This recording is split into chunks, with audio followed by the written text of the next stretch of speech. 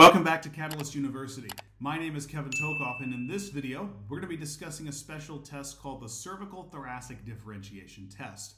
What's the basis of this test? Well, let's suppose you got a patient that comes in and they've got pain right around their CT junction between C7 and T1.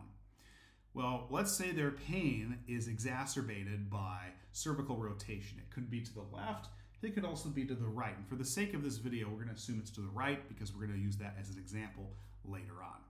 Now, the cervical component of the CT junction, when you rotate right, there's right rotation.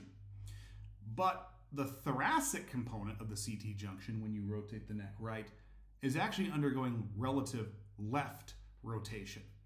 And so how can you really be sure that when they rotate their neck right, that the origin of that pain is truly from the lower cervical spine? Maybe it's the upper thoracic spine. And this is a special test that helps you differentiate that. And if you know where the primary pain origin is, then it helps you with your treatment and being more specific to that patient.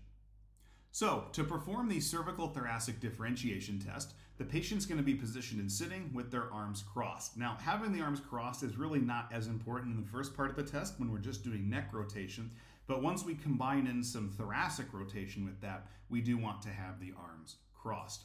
Now, to really understand this test, we need a specific example. So, as we mentioned at the start of the video, the patient may have pain localized at the CT junction, but that pain is brought on by, let's say, right cervical rotation. Okay? So, again, we have a patient that has pain at end range for right cervical rotation around the CT junction. Okay? So, what we're going to do first is simply have the patient rotate their neck to the right, at least to the point where they get that pain. If they're in the neck pain with mobility deficit category for neck pain, they're probably going to have it near end range. If it's more of a whiplash type of presentation, it may be throughout the entire range. Either way, we want to get a pain rating for that right cervical rotation. And let's suppose that it's 5 out of 10. Okay? So once we've assessed the pain rating and about how far they need to rotate their neck to get to that point, we're then going to have them cross their arms. Now, since it's right cervical rotation that causes the pain, we are actually going to induce some left thoracic rotation. So the thoracic rotation is always in the opposite direction, and it's passive. So I'm going to passively move her into left thoracic rotation, and then from there, she's going to rotate her neck right by about the same amount. So if it was 60 degrees to get to pain at first, she's going to rotate it 60 degrees again.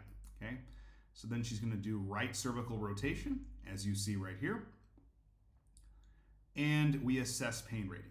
Okay, now one of two things is going to happen here.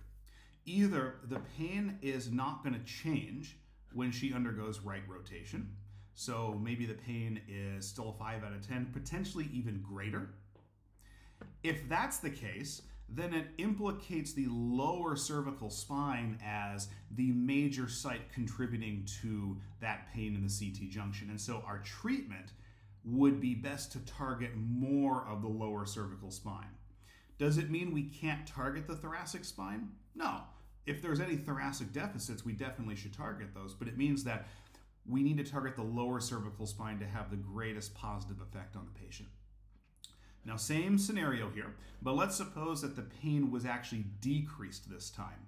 So instead of a 5 out of 10, it was 4 or less, and potentially even abolished. In that case, it implicates the upper thoracic spine as the major site contributing to that pain in the CT junction.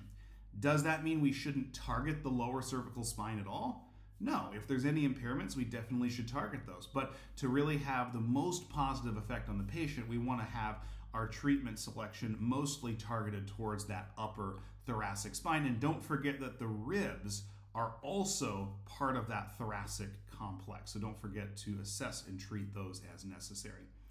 So hopefully this video gave you a good understanding of the cervical-thoracic differentiation test. Make sure to like this video, subscribe to my channel, and hit that notification button for notifications for all videos in the future. Thank you so much for watching this video.